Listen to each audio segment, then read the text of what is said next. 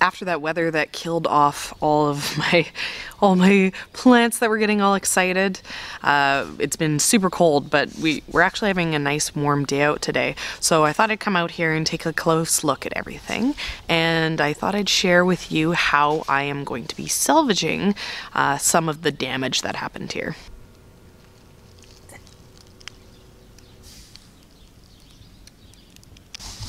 You can see how kind of soft and wilty these plants are, kind of especially when I bend this stem.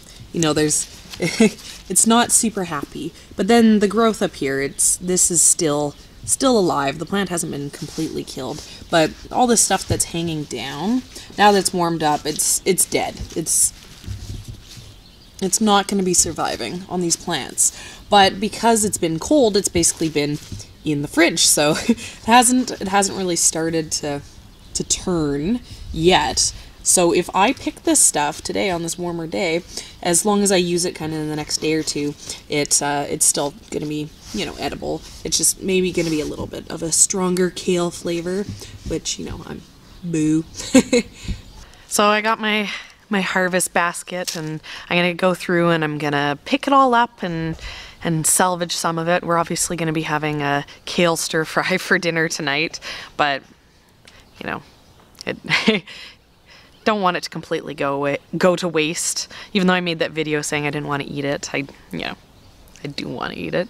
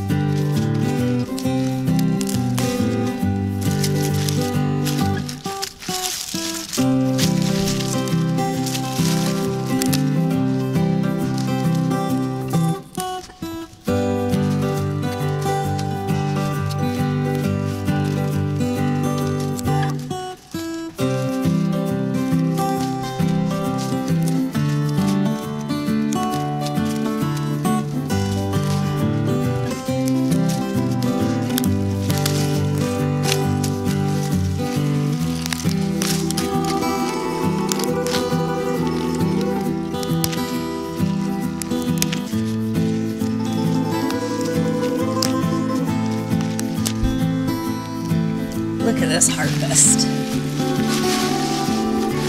We got lots in there.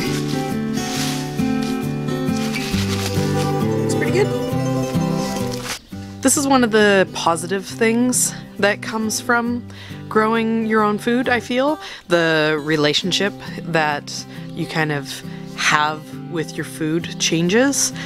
I don't really like kale, so wilted kale is pretty low on the list of foods I'm going to prioritize eating. But when you've grown it, you've put in all this effort, it feels like such a waste to just let it go uneaten. So, you know, you're out there, you're making the effort to actually use up what you have, and you know, obviously I've said it before, having a garden doesn't mean that I'm, you know, not wasting food. Having, you know, stuff happens, right? So, but you do what you can, and it teaches you ways to respect your food a little bit more, I feel. You know, like, I want to eat this, whereas I feel like outside of the space of growing this food myself, this would be considered garbage. So, you know, it's a nice day, and it's nice to have a bag of kale, and it's, you know, it's nice to have this relationship to my plants. Sorry, kale.